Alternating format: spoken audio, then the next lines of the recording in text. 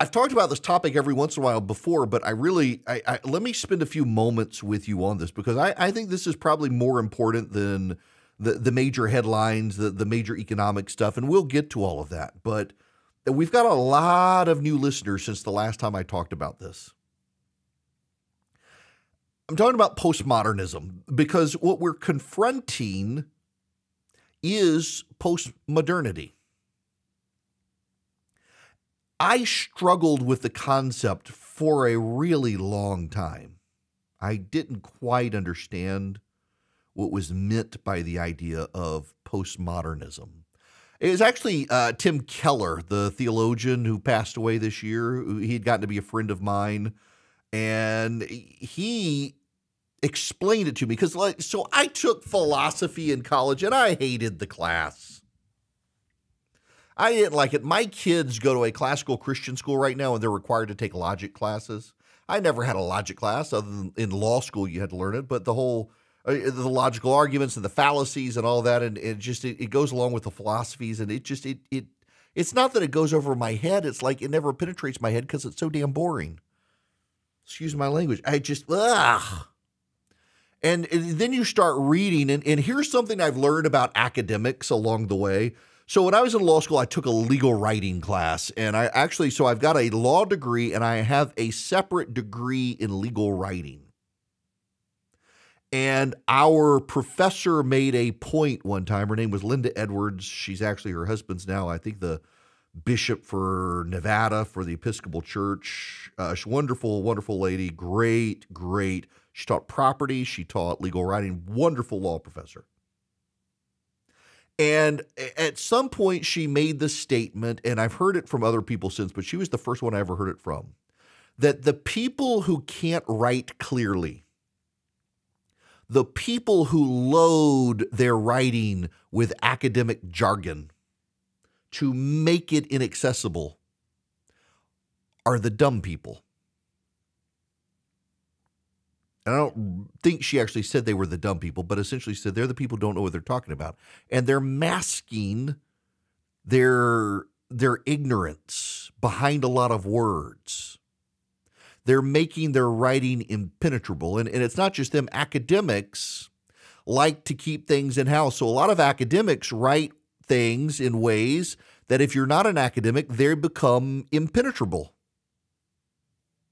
You've got to learn the language, and it's a different language from the English language you and I know. The really smart people in the world can take something complex and academic, and they can make it understandable to you. Now, I'm not that person, but I'm smart enough to steal from the smart people and tell you what they tell me.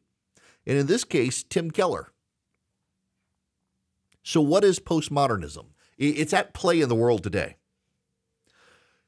To understand postmodernism, you have to understand what modernity meant. Now, modernity took on a meaning, a philosophical meaning in universities and among historians and philosophers for what did modernity believe?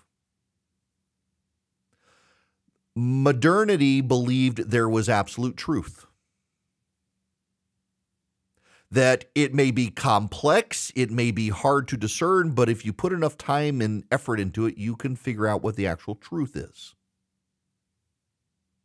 Modernity believed that there could be objectivity, that everyone has a bias. Going into it, everybody has a bias. But that if you understood your bias and you understood there were other viewpoints and you worked very hard to understand the other side and grapple with the idea that there really is a truth, that you could overcome your bias, even having it, and you could be objective. You could say this thing is so, whether I agree or not. And it may disagree with your biases, but you could get it.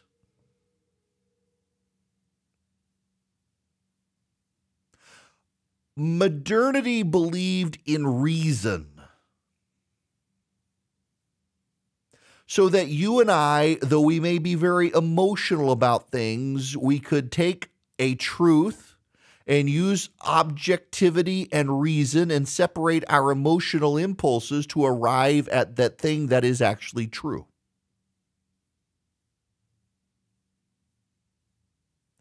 And above all else, Modernity believed that you and I, coming from different worldviews with presuppositions, could, in weighing the evidence based on objectivity and reason, arrive at the same point. Because if you and I, though we see the world in different ways, could all take the same elements of truth and put them together, it would lead us to an outcome that both of us could arrive at. That's modernity. Postmodernity is the exact opposite of all of those things. Where modernity uses reason, postmodernity uses emotion.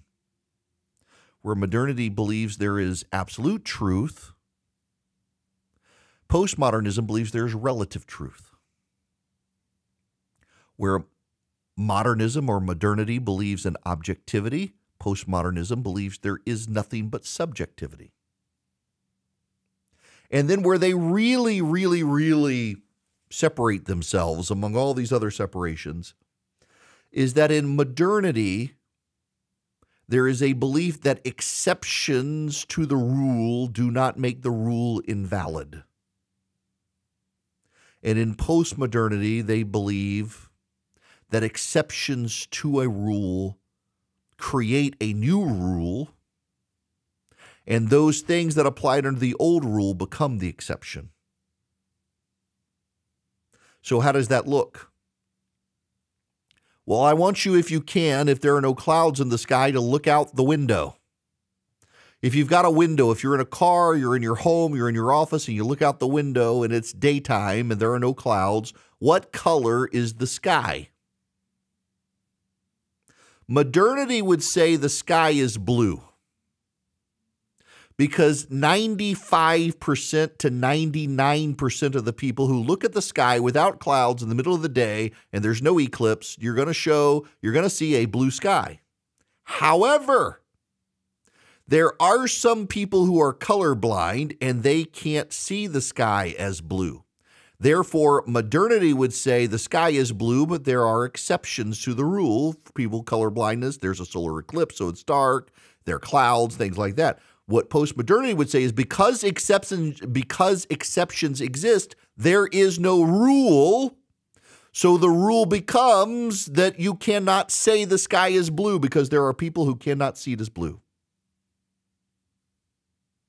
You understand that? You got that?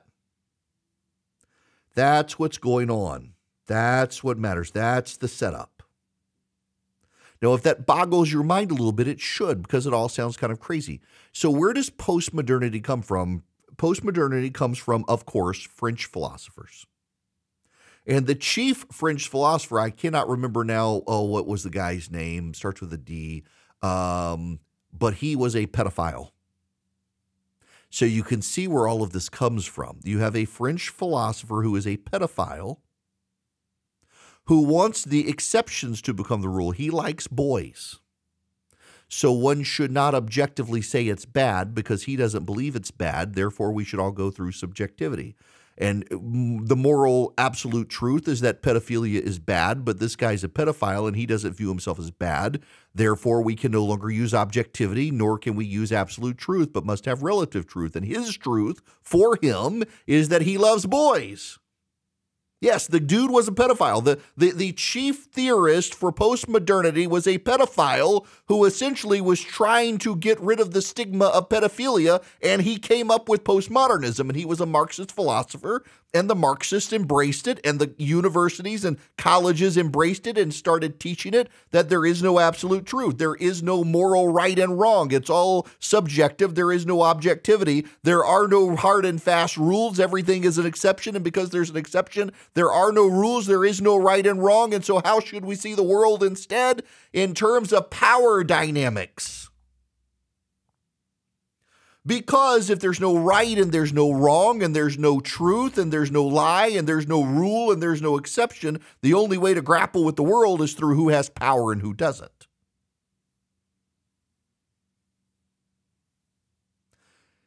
Thus, we arrive at the intersectionality of the modern left.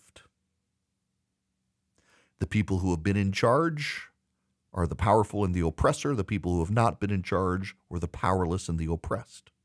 And we should listen to the powerless and the oppressed, not the powerful oppressor. Now, what happens when the powerless oppressed get in charge? What happens is that they don't admit that they're in charge because there's no absolute truth. You can't go out and say certain things against the Alphabet Gang or you're going to get canceled because they have the power. Now, here's what's so funny about this is you remember the quote of, you know who's in charge by who you can't criticize, and that's been tied to Voltaire.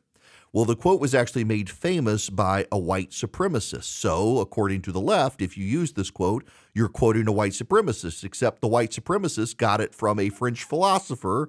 It was also attributed to Voltaire, and I forget exactly who it was, but it was like an 18th century French philosopher. But it was actually used so much by white nationalists that now it's the white nationalist phrase, even though it's not. It's actually a pretty accurate snapshot of you know who's in charge by who you can't criticize. And you can't criticize so much of the trans community, the Alphabet Gang. You can't criticize Democrats. You can't criticize non-white people because you get censored. You get canceled. You go after the poor Hamas protesters these days and they accuse you of being anti-Palestinian. They turn everything on its head. And what they don't want, and this is how they play Calvin ball with postmodernism, is the rules don't apply to them. They create the rules. So call it the powerful oppressing the powerless are bad. But a Palestinian activist kills a Jewish man in Los Angeles, well, that's not really murder. It might have been an accident because the Palestinian is more oppressed than the Jew. Therefore, it can't really be considered bad. There's a video circulating online right now of a black criminal who used a backhoe to tear down the wall of a gas station and scoop out an ATM, tied a rope to it, dragged it off with his truck. It's remarkable. I mean, it's pretty brazen.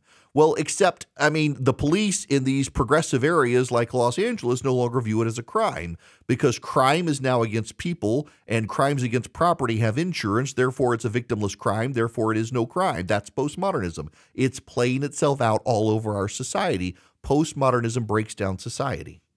I believe in truth. Truth is incompatible with postmodernism. The solution is not to play the postmodernist game. It's to fight back with absolute truth because most people in their heart of hearts, in the core of their being, understand there are things that are true and good and things that are bad and wrong. And there are things that are morally right and things that are morally wrong. And you have to pursue people with truth, lovingly, not hostilely, to change their hearts and minds to get through this period of progressivism. But you need to understand that that is what we're dealing with. We're dealing with the philosophy embraced by the academy that is derived from a pedophile who is trying to justify his pedophilia. At the heart of postmodernism is a justification for evil, and we're seeing this around the country and around the world, particularly as people can't bring themselves to criticize what Hamas did on October 7th and can't bring themselves to criticize a transgender shooter at Covenant School in Nashville and can't bring themselves to criticize violent young black men who are